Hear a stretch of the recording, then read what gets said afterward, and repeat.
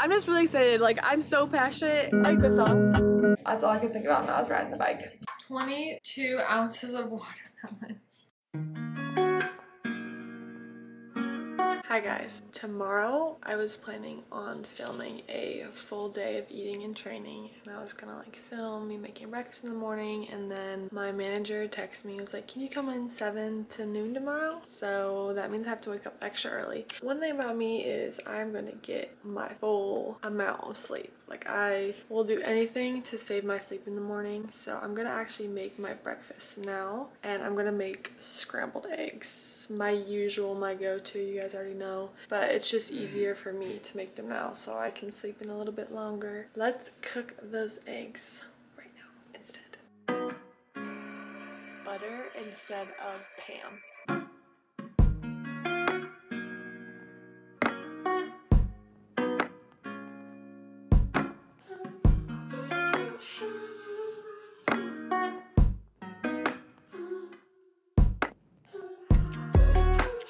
Good morning. It's 6:40 right now. First thing I do in the morning is drink whatever is left of my water bottle. And then I always have coffee.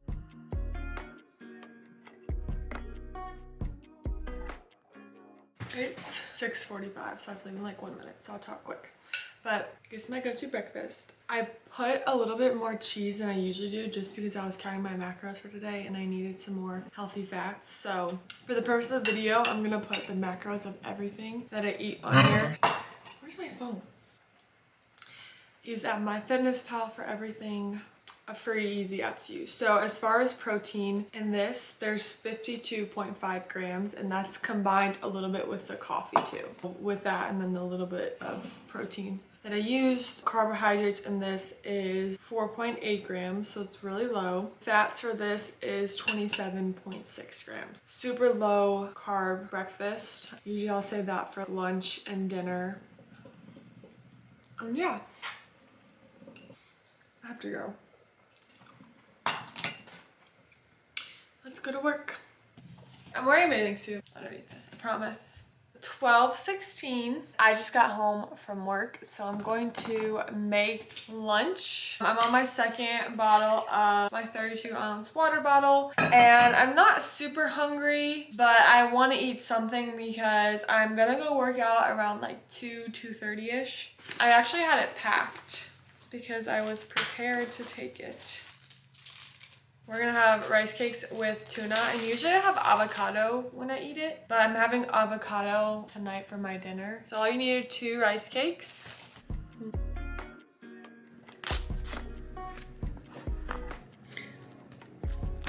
This will still taste good because it's ranch flavored. It's good, except I think my rice cakes are a little bit expired. This meal has 16.5 grams of carbs, 17 grams of protein, only 1 gram of fat. But I got a lot of fat for my breakfast. And I usually have like a pre-workout meal, post-workout meal, so I'm gonna eat something after my workout anyways. And I wanna talk a little bit about what my training looks like right now. As then you guys know, played college athletics. I've been an athlete forever. Yes, I love lifting, and I started lifting seriously sophomore, junior year of high school when I got injured. That's kind of where I developed my love for the weight room. But with that being said, I'm training for sport. I'm lifting to train like an athlete, and 2, I'm lifting on top of doing my actual sport, trying to like balance the both of that. You're not lifting for yourself, your body. Usually the lifts are planned for you and things like that.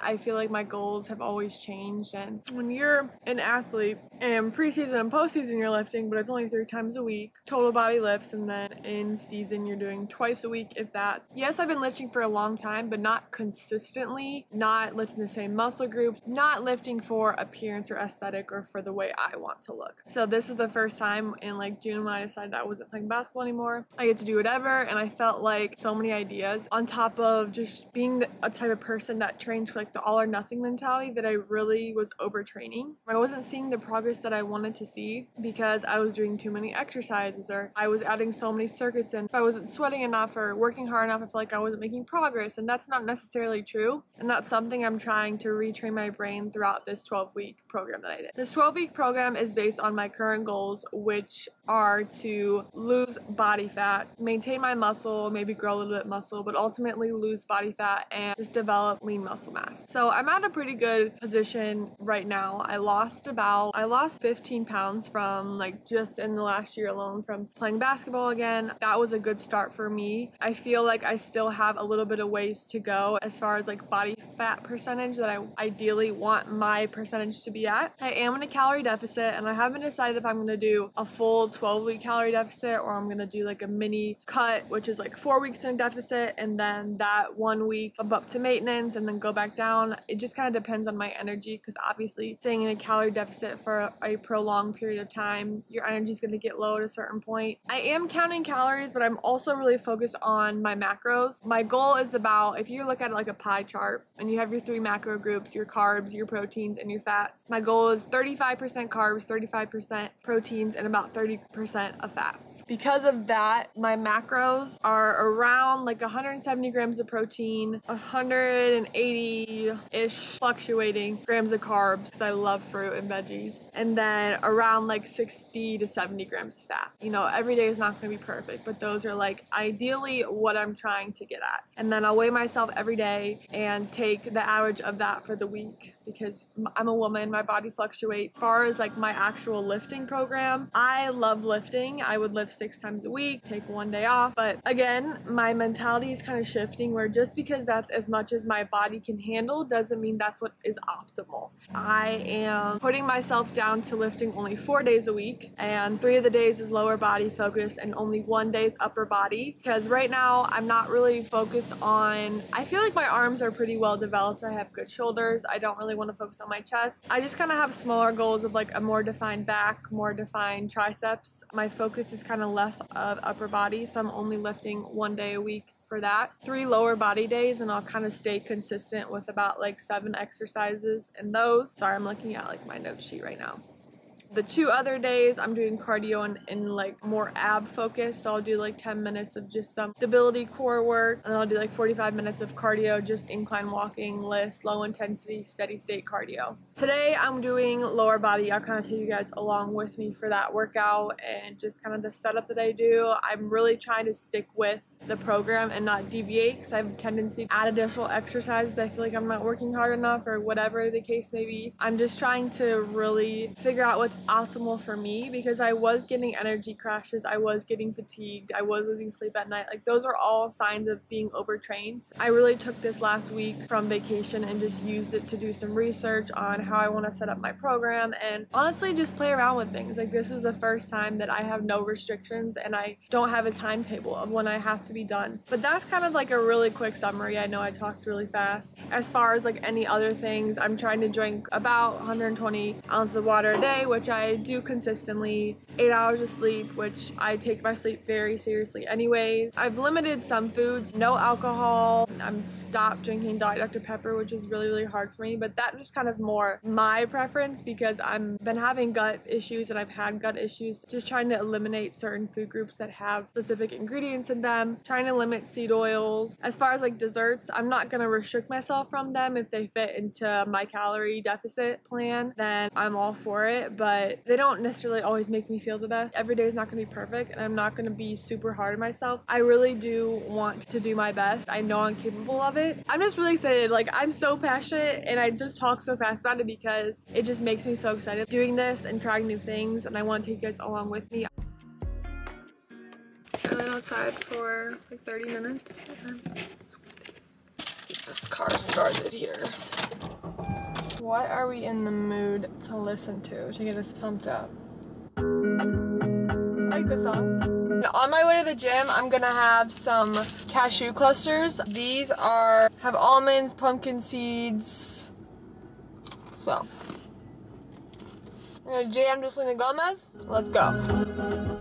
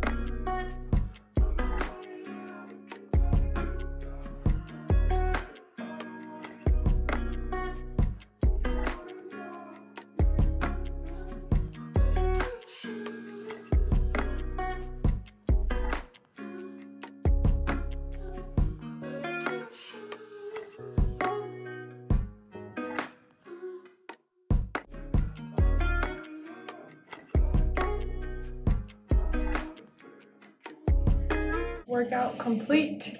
I know the music's playing in the background, so I'll try and talk a little bit loud. How I structure my workouts is I do about 6 to 7 workouts per lift. I'm breaking 12 weeks up into blocks. So I'm doing 3 blocks. Each block is going to be 4 weeks once. First block, or phase 1, speed up metabolism and to build my muscle. I'm doing 3 sets of everything between 6 to 8 reps. And in between each set, I'm giving myself a minute to 3 minutes. I'm really not good at waiting, so I do like a minute. Usually like I pace around. I can't just like sit there on my phone. I hate that. The second phase or second block, which is the second 4 weeks, I'm doing 3 sets, 8 to 10 reps. Now this is kind of adjusting my workouts, increasing my workload and strengthening my stamina.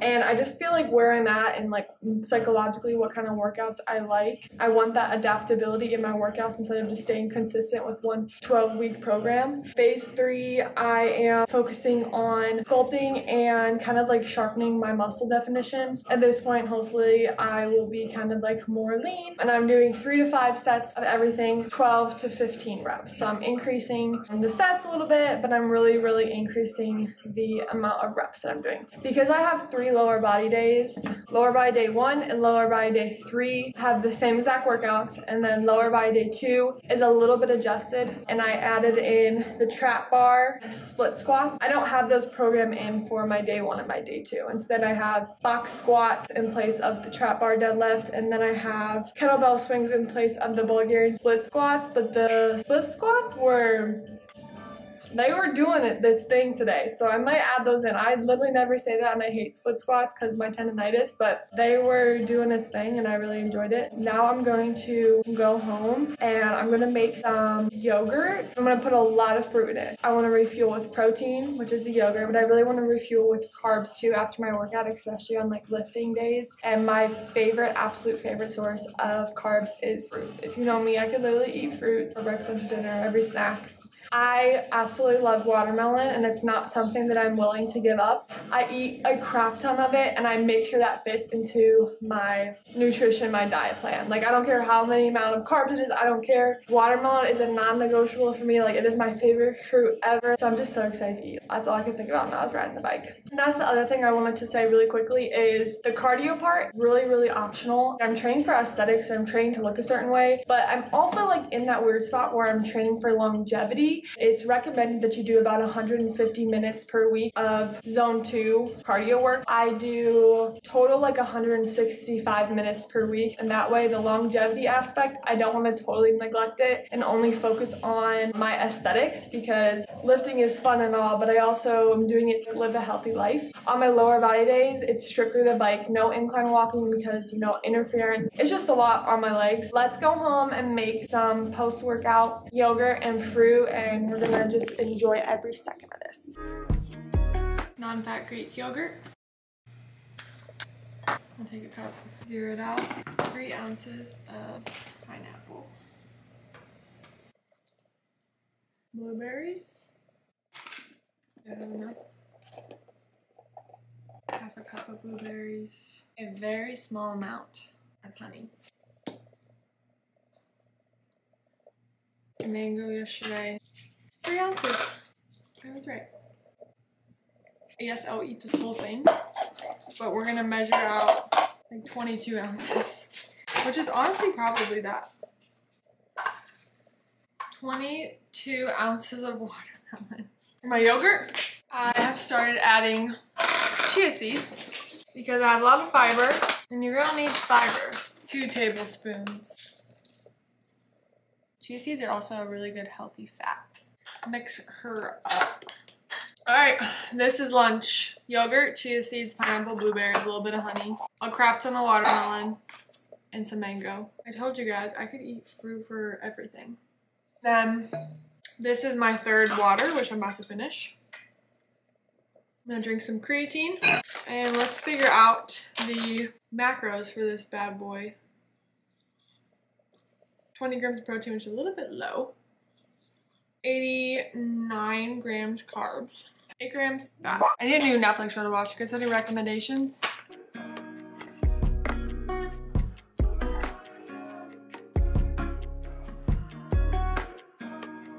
Dinner was a 10 out of 10 as always. It was an 8-ounce basically piece of chicken, 1 summer squash and 1 zucchini, a sweet potato, a little less than 2 ounces of avocado, 80 grams of protein, 61 grams of carbs, 22 grams of fat.